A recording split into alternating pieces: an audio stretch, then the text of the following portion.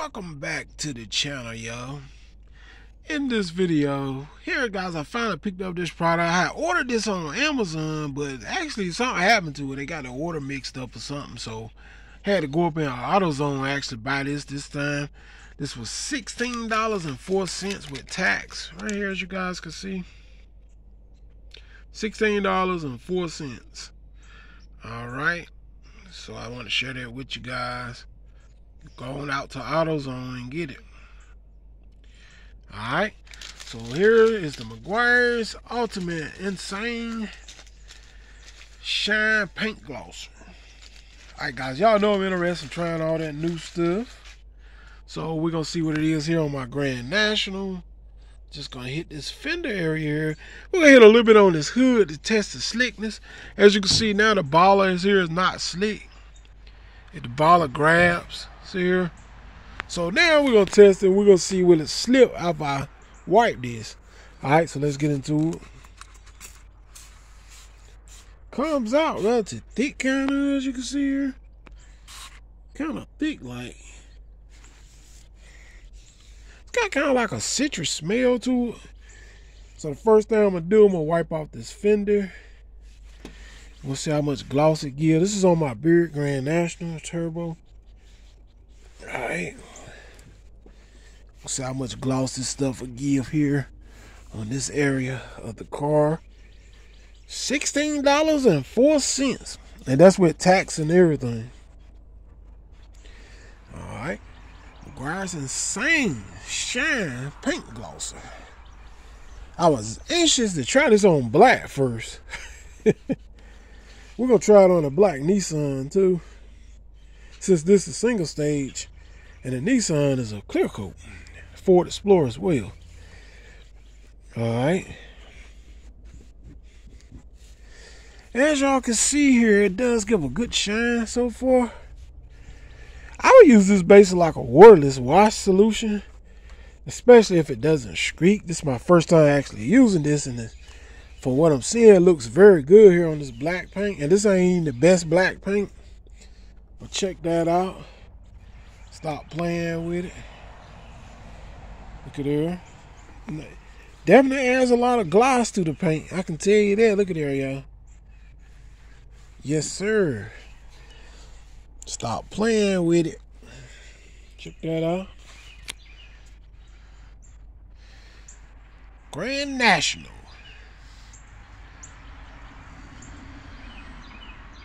Alright, so now we're going to hit this hood area.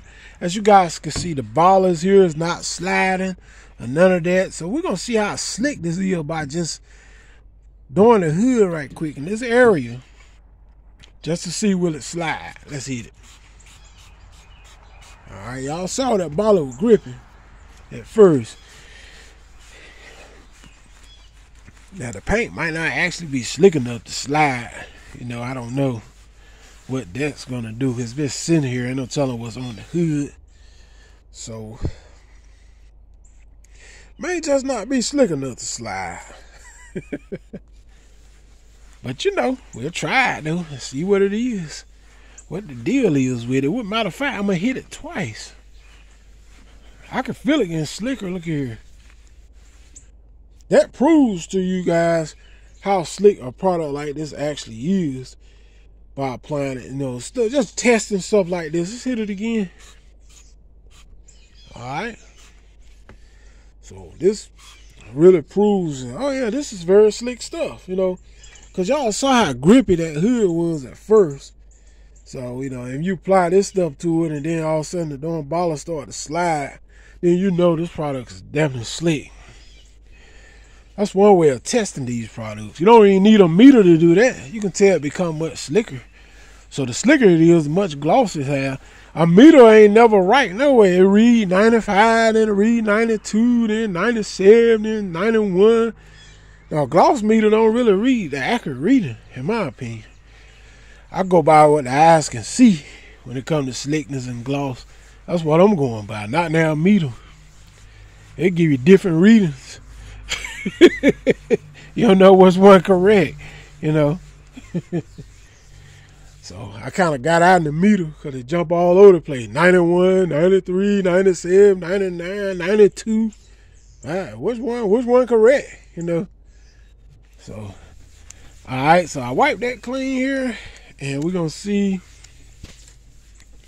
how much gloss, not necessarily the gloss, how slick it is. Now, when I put this ball in, I can see the gloss on this fender and some of this door, man. Look at there.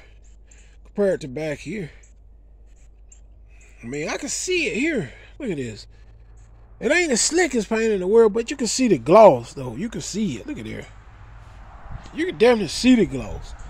All right, so now let's go ahead on and put the ball in. I don't know if it's going to slide or what. So the paint might be a little rough. See, it's not sliding, really. Oh, yeah, it's starting to slide, though. Yep, it's definitely much slicker. See there, y'all? Oh, yeah, it's dried up what it is. Look at how slick this stuff is. It become dry. It probably was a little damp when I first put the baller there, but now it's drying up. Watch this. Yep, it's much slicker. Look at there. See that? That's how you can tell how slick these products is. Look at there. See there? Put it here, it won't slide. See? That's on the tip of the hood. Put it back here. Put it here. Now y'all see the difference. It definitely gives a lot of gloss and it's very slick. That's how I test them. I tested the areas I white, let it dry all the way through. If it slides, then you know it's very slick. Look at the gloss though. You can tell by the gloss. Look for the rest of the hood. Look at that. See there? The fender. Yes, sir. Go on to AutoZone, man. Pick this up. Watch the slickness. This stuff is truly slick. Watch this.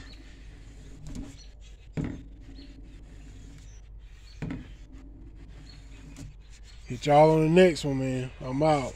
Peace.